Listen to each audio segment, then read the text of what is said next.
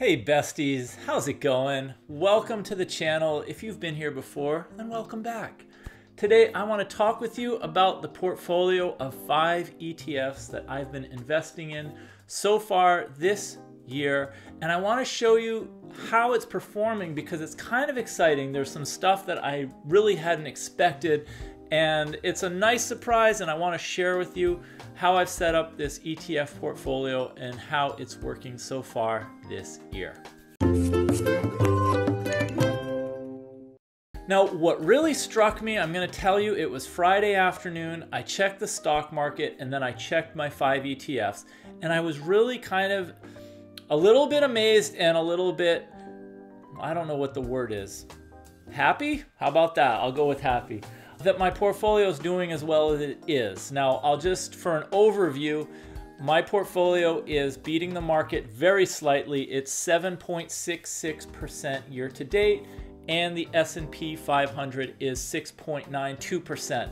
It's a very small edge, but I'll take it. Anyways, what I noticed was the stock market kind of got hit, especially the tech names, a lot of the growth tech names that I have been following. Even though the market was pretty negative, I took a look at my portfolio of ETFs, and I noticed that out of the 5 of them, only 3 of them were down. There were actually 2 ETFs, 2, count them, that were in positive territory. And they were both more, I would say, value oriented. One of them is the Vanguard Value ETF, and the other one is Vanguard Healthcare. And both of these ETFs are flotation device in these choppy waters. When the plane goes down, when there's a crash landing, you don't want to have to worry about your portfolio totally going underwater. So what I did was I chose a couple of ETFs that are comprised of companies that I believe will weather the storm better than others. I really like the Vanguard Value ETF, VTV. I looked at the #1 holding, which was Berkshire Hathaway, and I just really like knowing that each month, at the start of the month when I buy these ETFs, I am buying a small piece of Berkshire Hathaway. I'm actually becoming a larger and larger owner of this business, and that's what I want to share with you guys today.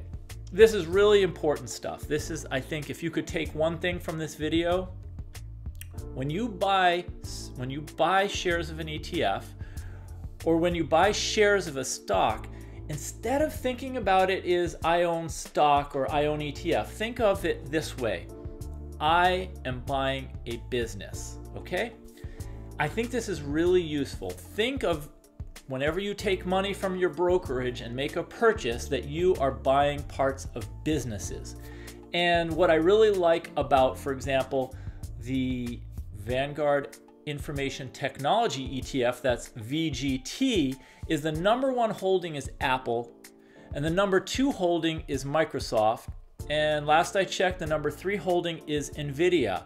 So I know if it were up to me to decide every month which stocks to buy, I would probably hem and haw and dawdle and not do anything.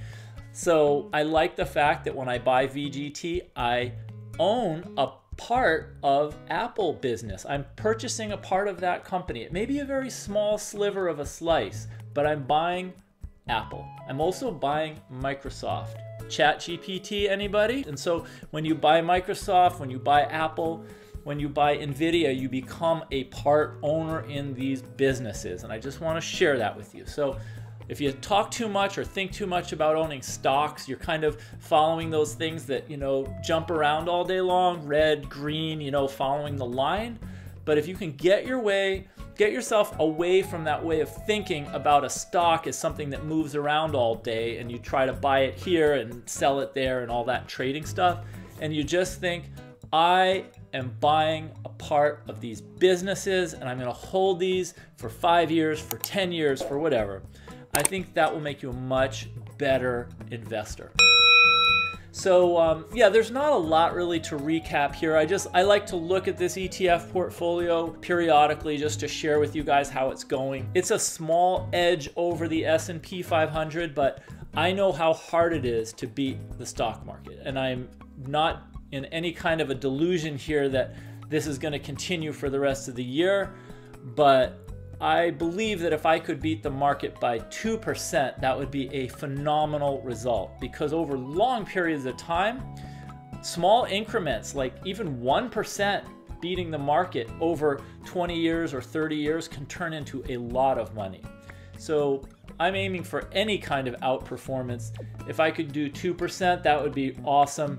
If I could outperform the market this year by 5%, that would be a long shot to have that kind of outperformance. But I believe it could happen, and I think this portfolio is different enough from the S&P. Two of the ETFs, the best performing, actually the number one is VGT still, and that's the one that owns Apple, Microsoft, and Nvidia. And then the number 2 and 3 spots are the small cap ETFs. One is AVUV, which is the Avantis U.S. Small-Cap Value ETF, and the number 3 position, best performer, is VB, which is the Vanguard Small-Cap ETF. And the two that are kind of bringing up the rear in this portfolio, which are the Vanguard Value ETF, VTV, and Vanguard Healthcare, which is VHT. Those two, I love having them in the portfolio. I'll tell you this, they're both, up maybe like 1% or 2% this year, which is, not a great performance relative to the market. But I like the fact that the prices have not gone up so far this year, because all these other tech stocks and all have just jumped so far. But I like the fact that with these two ETFs, the prices are low, because each month when I buy my shares, they're going to be cheaper than the ones that have gone up and become pricier. And it's kind of counterintuitive to think about investing this way, where you want your stocks or your ETFs to be down or cheap. But since I'm buying, and I'm going to be buying every month this year, the lower the share prices are when I purchase these, the more parts or pieces of businesses I'm going to be purchasing every month. So, hey, you guys have any questions? Any opinions or ideas you would like to share? Put them in the comment section. I love to hear from you guys. It kind of closes the loop, closes the circle, makes it more of a dialogue than just me doing the monologue. So write anything down below, like, hey, I invest in this ETF, or hey, do a video about this, or whatever you're thinking. Just share it with me, because the best part of doing YouTube videos really is hearing from you guys and knowing what you guys think. And also, if you put stuff down below, kind of a dream I have, I know it's a dream, but in the future, I would love it if you guys have like conversations with each other in the comment section, like reply to each other's comments, and I can maybe chime in if I have anything to add. But ultimately, I would like this channel to be a place where smart people, intelligent investors who like to learn and share their wisdom can do so, like right in the comment section. And that way we can all learn something every day. I'm really happy you stopped by. Thank you so much for watching. If you like this, hit the thumbs up button. And if you're not yet a subscriber, what are you waiting for? Hit the subscribe button, and then you will get a heads up whenever I make another video.